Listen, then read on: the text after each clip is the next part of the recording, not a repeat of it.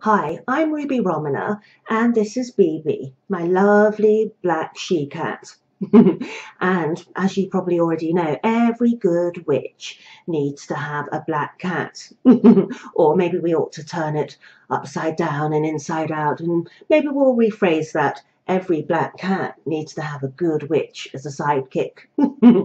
Anyway, jokes aside, perhaps you're feeling a little bit disorientated in your life, and perhaps you have some kind of problem or a certain area in your life needs some clarity. And at times like this, we often like to turn to fortune tellers, don't we, for fortune teller readings. So if you'd like to have a fortune teller reading with me, then if you're not already on my website, then just visit me at theoracle.com.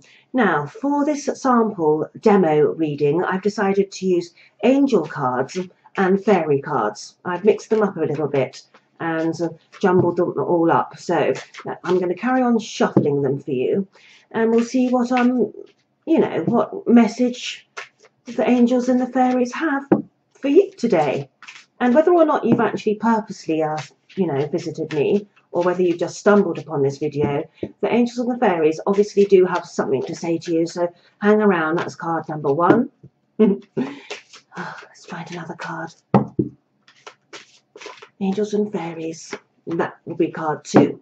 It would also help, wouldn't it, having a sound time is only of any use if you turn it upside down.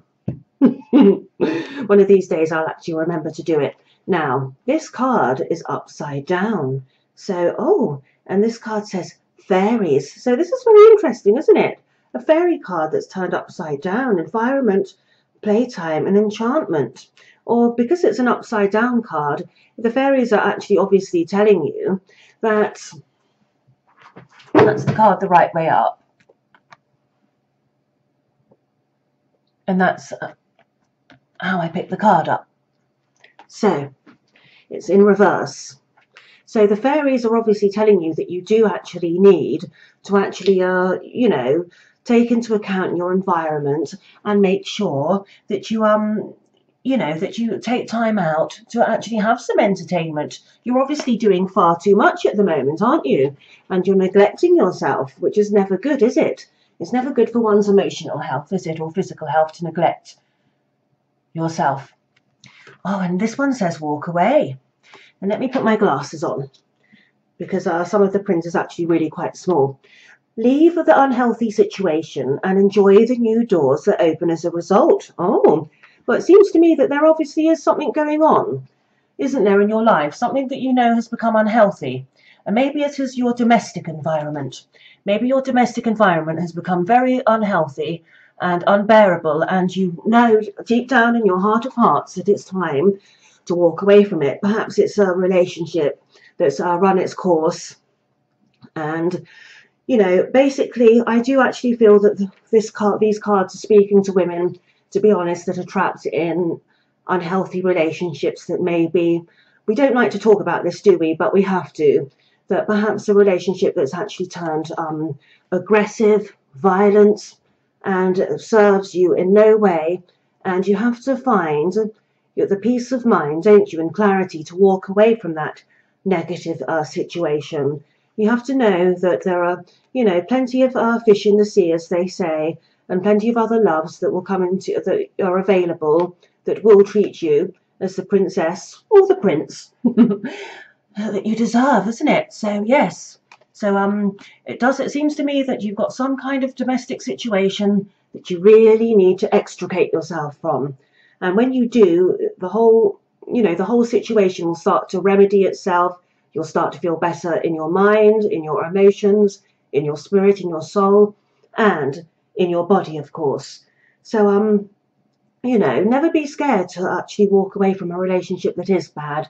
When I was younger, in my younger day, I'm in my 40s now, but when I was in my, in my 20s, I ended up in a couple of really bad, lousy relationships. And you have to close the door on it, and you have to say to yourself, you're worth a lot more than that. So, but you also need to obviously take time out. You need to have fun with your friends, and it does say, enchantment. Learn to become enchanted with yourself. Learn to become enchanted with life again. And maybe even don't even worry about, Mr. Right or Miss Right. Just worry about yourself and get yourself together, and the rest will fall in place. But you need to maybe, I would also say that it's about falling in love with yourself again, isn't it? Or maybe you never have fallen in love with yourself. Fall in love with yourself, and then the right love of your life will turn up. It's a life lesson, isn't it? And that we all have to learn it. Well, most of us have to learn it, don't we?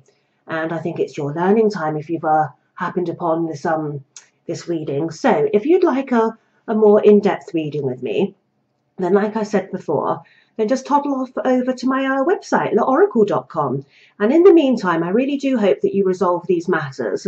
And obviously, that these cards pertain to you. And like I said, we can talk about it in much further depth, can't we?